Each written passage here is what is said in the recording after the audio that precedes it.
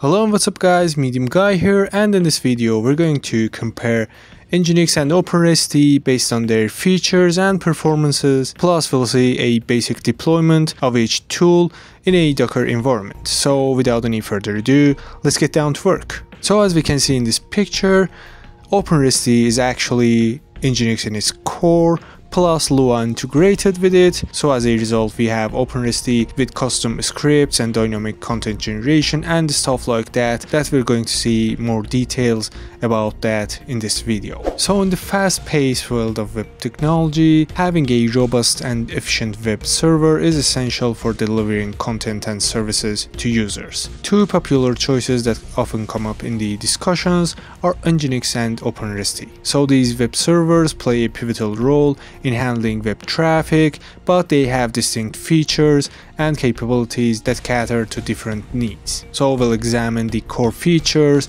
performance metrics, use cases, and customization options of both NGINX and OPENRESTY to help determine which one is the right fit for specific projects. So what is NGINX? NGINX is a high-performance open-source web server and reverse proxy. It excels in handling concurrent connections, serving static content quickly, and offering versatility. So for the key characteristics, we can name being reverse proxy, caching, SSL termination, HTTP server, community and modules, and enhancing security and scalability as a reverse proxy. So as the reverse proxy, it distributes the client request to backend servers for load balancing. Also, it caches the static content to reduce server load and boost response times. And also it manages SSL and TLS encryption for backend servers, also handling multiple domain names. It serves static files and handles HTTP requests efficiently, and actually it has an active community and modular support for customization. So in summary, NGINX is a versatile web server and reverse proxy known for speed, reliability, and adaptability, making it a top choice for various web infrastructure needs. So what is OPENRESTY? OPENRESTY is a high-performance web application server that extends NGINX by integrating it with Lua. It empowers developers with Lua's flexibility for advanced web server configuration and behavior. Also, as its key characteristics, we can name the Lua integration, dynamic content, NGINX core, and community and modules. So it is deeply integrated with Lua, enabling custom scripts for HTTP requests and responses. It also excels in real-time data processing and dynamic content generation, and it is actually built on NGINX's speed and scalability while adding Lua scripting. So last but not least, it has active community and extensive module support for versatility. So for the performance comparison, we can name the static file serving, dynamic content generation, and resource usage.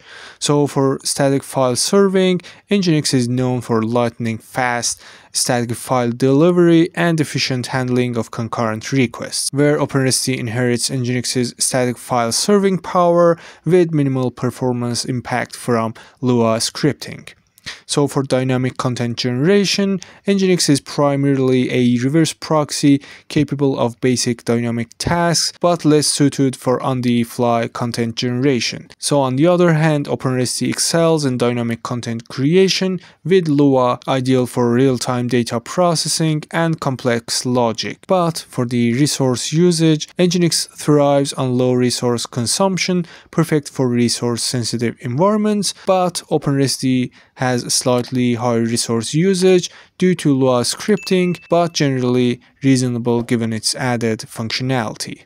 So for this summary, NGINX rules static files and efficient proxying, while OPENRESTY thrives on dynamic content and custom logic. So we can use NGINX when it comes to static content delivery, reverse proxying, SSL termination, caching and scalability for high traffic websites. Also, we can use OPENRESTY for dynamic content generation, customized business logic for web apps and APIs, custom request handling, and as a middleware, especially in microservices architectures. So ideally, you can consider a blend of NGINX and OPENRESTY, choosing NGINX for handling the static content and a front-end proxy, while choosing OPENRESTY for dynamic logic for the backend services. So for the configuration and customization, both NGINX and OPENRESTY use the same syntax, which is a straightforward configuration that is shared between two tools, and actually you don't need to learn different configuration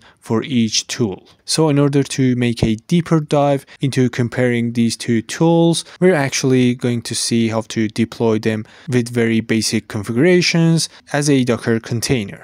So over here, if I hit ls, as you can see, I've got a Docker compose file and two configuration directories, one for NGINX and one for OPENRESTY, plus a front-end directory that holds a very basic HTML file.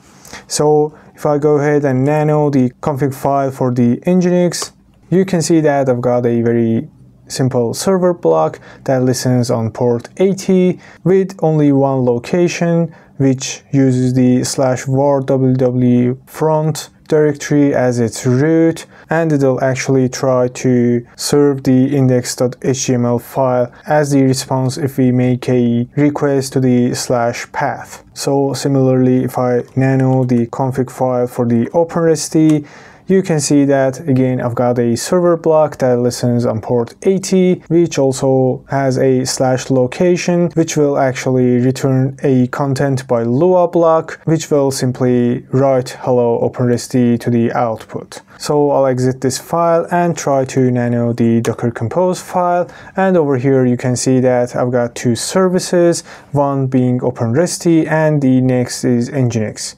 So OPENRESTY uses the official OPENRESTY image, and it actually maps the port 8080 to 80 inside the container, so it'll be accessible from the outside network of the Docker container. So on the volume section, you can see that the config directory for OPENRESTY is mapped to /etc nginxconf.d directory inside the container. So whatever file with the .conf extension exists in this directory will actually be used by OPENRESTY as its configuration files.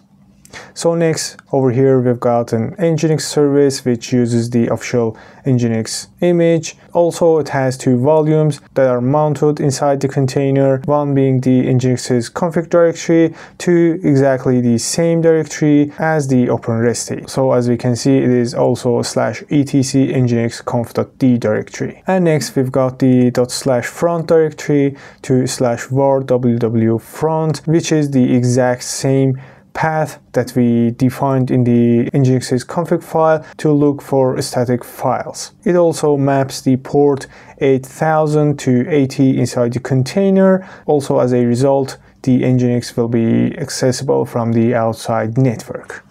So if I hit Ctrl X to exit out of the nano, and so quick, I'm going to nano the front index.html file, so we can see it is a very basic HTML file that exists right over here. So if I exit the nano and hit docker compose op-d to run it in detached mode, so we can see that it creates a network sharing between these two containers, and also we can see that OPENRESTY proxy container has been created plus the NGINX container. So if I hit docker compose ps, I can see the containers that are being run with this docker compose file that exists in the exact same path that I am in right now. So we can see both the containers are up and running with the exact ports mapped to port 80 inside the container. So in order to test that they are working correctly, first off I'll hit docker compose logs -f to follow the logs and --tail 100. So actually it is logs and not log.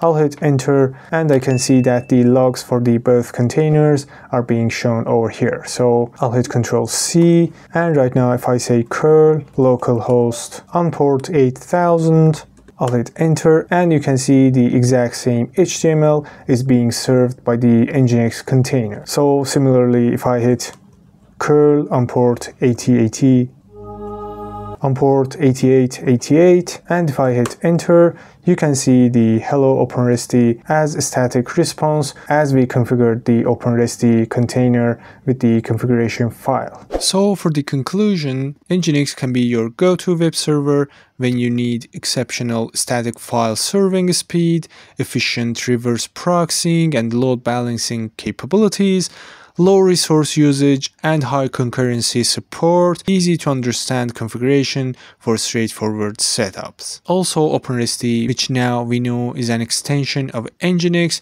is the right choice for dynamic content generation with Lua scripting, custom request handling, and complex response manipulation, web application and API development with Lua for dynamic logic, and also as middlewares and microservices creation. So that's all for this video. I hope you learned something new in this one, and if you have any questions, any recommendations, of course go ahead and ask me in the comment section down below. So hopefully now you have a basic knowledge in distinguishing these two tools and choosing the best option for your use cases and your projects. So lastly, don't forget to like and subscribe, which will help grow the channel and motivate me to create more free contents like this.